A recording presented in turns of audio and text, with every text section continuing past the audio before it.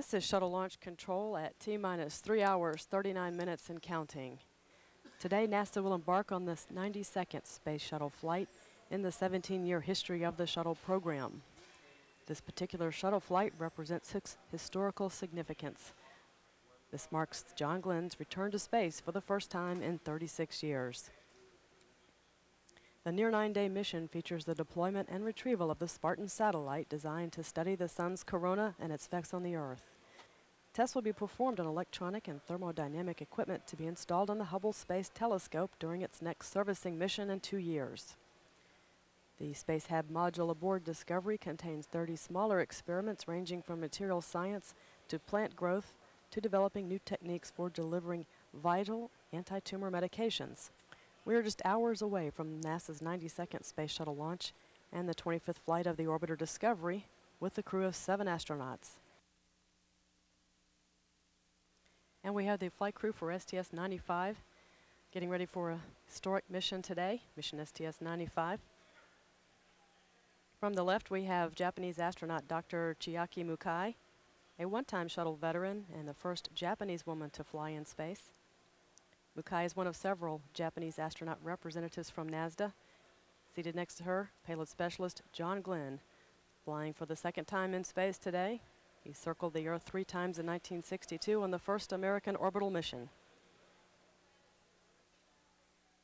We have pilot Steve Lindsay, a one-time shuttle veteran. He will assist Brown in control of the shuttle during the mission and is involved in the Space Hab science. Commander Kurt Brown, flying for the 5th time today on the space shuttle. He has overall responsibility for the safety and success of the mission. Payload Commander Steve Robinson, a one-time shuttle veteran. Robinson is responsible for a variety of payloads and related elements. He celebrated his 43rd birthday on Monday, the day the countdown began. We have European Space Agency astronaut and shuttle rookie, Pedro Duque.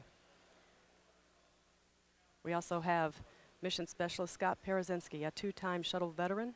He will be involved in the Spartan and testing components for the Hubble Space Telescope. Crew has been awake for about an hour now, seated around at the breakfast table. And in the center of the table, we have a traditional cake with the insignia for this flight, bearing the number 7. Also has the shuttle and a small Mercury capsule encircling the shuttle. Crew next will have a weather briefing. Commander and pilot will be involved in going over weather scenarios here at Kennedy Space Center. And the weather continues to be 100% go for launch this morning here in Florida.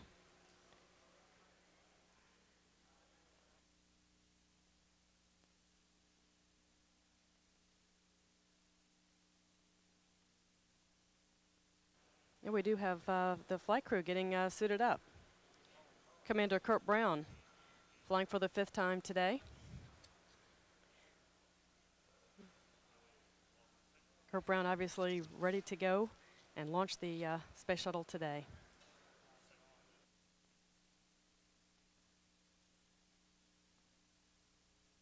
Got pilot Steve Lindsay. This is flying for the 2nd time. He will assist Brown during the rendezvous and retrieval of the Spartan payload and will be involved in several payloads, including the solid surface combustion experiment, and also will assist in the shuttle landing. And Commander Brown and pilot Lindsay were the last 2 to be suited up. They were involved in a weather briefing just completed with Flight Director Linda Ham and also weather briefers around the world. European Space Agency astronaut Pedro Duque, flying for the 1st time today, getting suited up. He was born in Madrid, Spain. He is also trained at the Gagarin Cosmonaut Training Center in Russia as a backup for several of the Mir space station flights. Quite busy in the suit-up room at the Kennedy Space Center Operations and Checkout Building. Across the room, we've got Mission Specialist Steve Robinson. He's the payload commander, designated as Mission Specialist 1. This will be his 2nd flight today. He is the prime mission specialist for the International Extreme Ultraviolet Hitchhiker Experiment. He will be involved in Space Hab systems, robotic experiments, the robot arm, and payload bay door closing.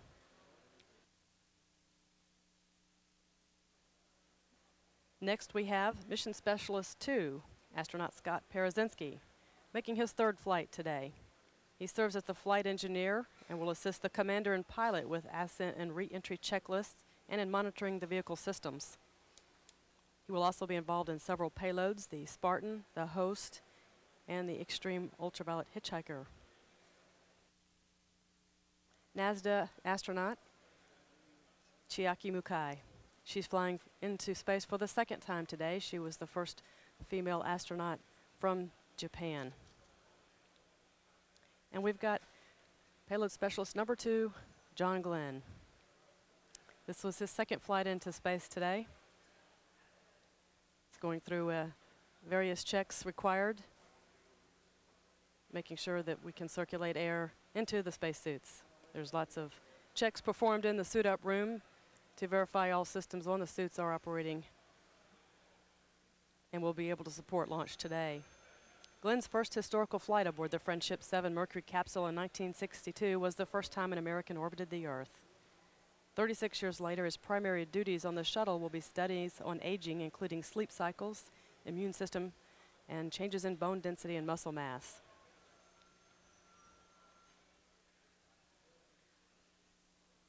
On Glenn's first flight, back in 1962, he had 10 launch attempts before actually launching on the 11th try on February the 20th in 1962.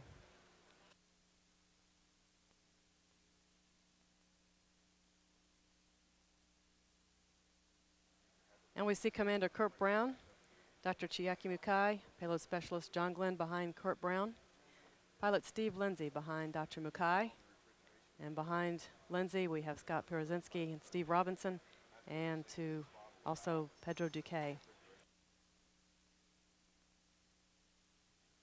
Members of the support team following and employees wishing them well. These are members of the astronaut support team here at Kennedy Space Center.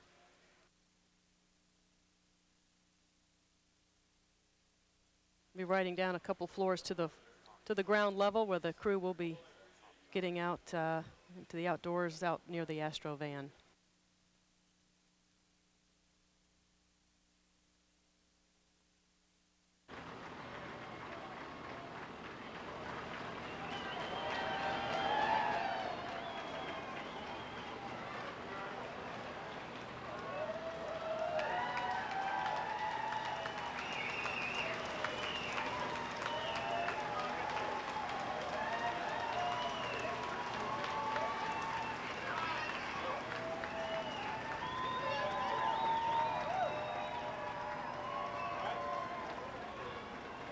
And Commander Kurt Brown going inside the Astro van.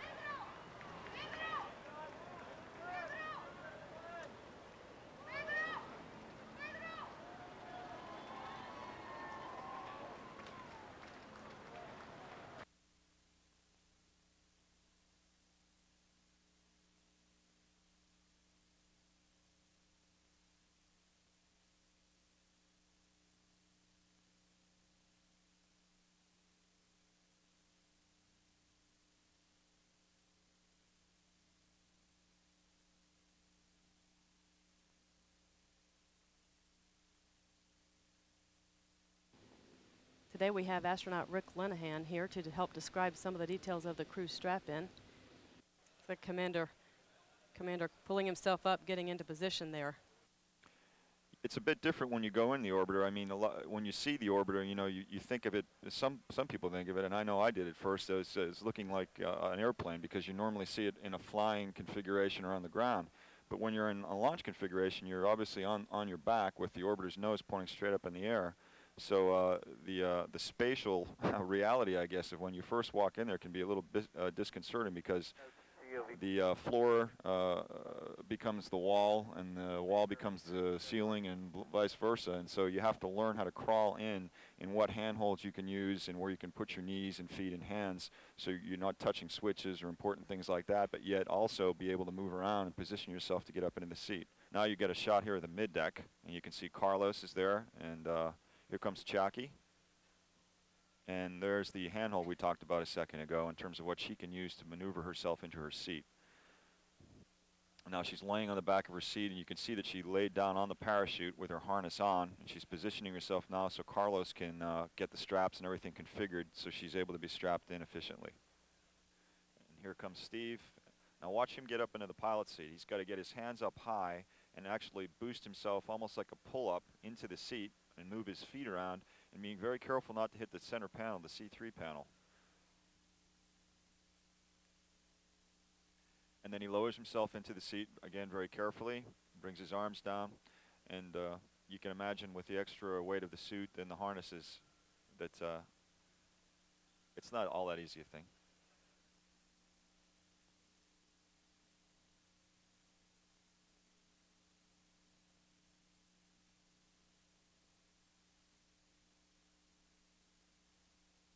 OTC, OECC.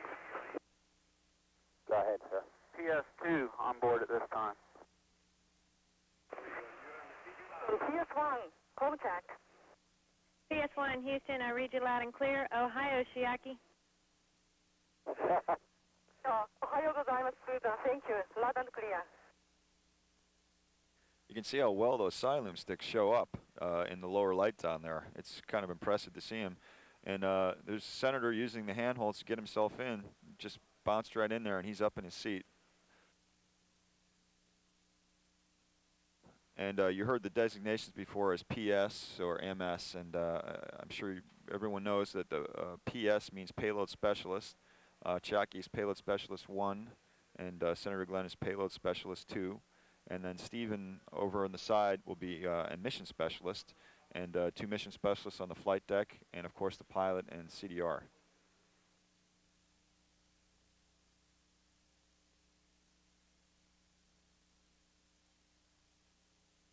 OTC, CS2, comm check, over. CS2, loud and clear. Good morning, John. Thank you much. We are pleased to be joined this afternoon by another of NASA's original 7 Mercury astronauts, Scott Carpenter, and he has a special message for the crew aboard Discovery. Yes, at this point in the count, it seems appropriate to say to the shuttle Discovery crew, good luck, have a safe flight, and to say once again, Godspeed, John Glenn. CDR Launch Director. Go ahead, Launch Director. Kurt, the launch team is go. Your vehicle's ready. The weather's beautiful out there. On behalf of the entire launch team, you and the crew of Discovery have a great mission. Thank you very much, sir, and Discovery's crew is definitely ready to go, and we would like you to proceed. Orbiter access arm now moving away from the shuttle Discovery as we get a final glimpse of the cockpit where the 7 astronauts await the launch of STS-95. The orbiter flight control systems are being moved through their pre-programmed pattern, and they will be verified they are ready for launch. The 3 main engines are being gimbaled and positioned for launch. Flight crew OTC, close and lock your visors, initiate O2. And on this historic mission, let the wings of Discovery lift us onto the future. And CDR copies, we'll close our visors and go to pseudo 2. T-minus 15. T-minus 10, 9, 8. We have a go for engine start. 5, 4, 3, 2, 1. Booster ignition and liftoff of Discovery with a crew of 6 astronaut heroes and 1 American legend. Houston Discovery, roll program. Roger, roll, Discovery.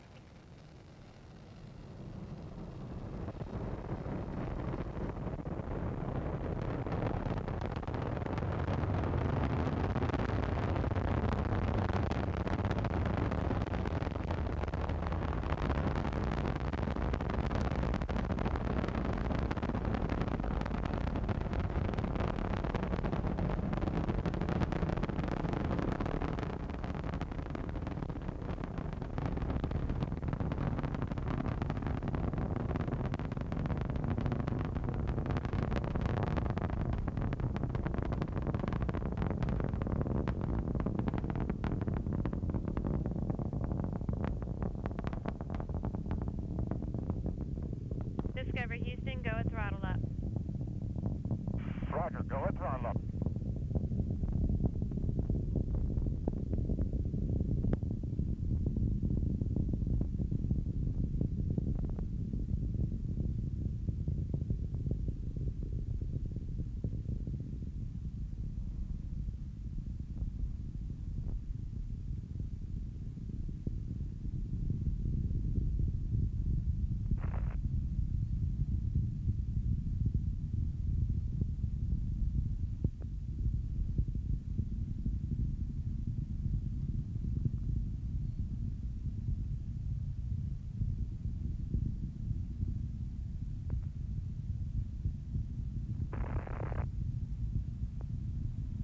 One minute and 50 seconds into the flight, Discovery now at an altitude of 25 miles, traveling at a speed of 2,900 miles an hour. The next event will be burnout and separation of Discovery's twin solid rocket boosters.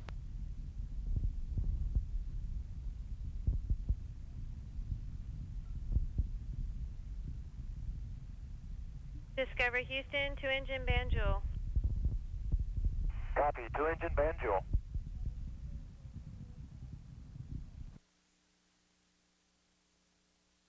Hello, Houston. This is PS2, and they let me get sprung out of the middeck for a little while. We're just going by Hawaii, and that is absolutely gorgeous. Yeah, roger that. Glad you're enjoying the show. Boy, enjoying the show is right. This is beautiful. The best part is do a trite old statement, 0G, and I feel fine.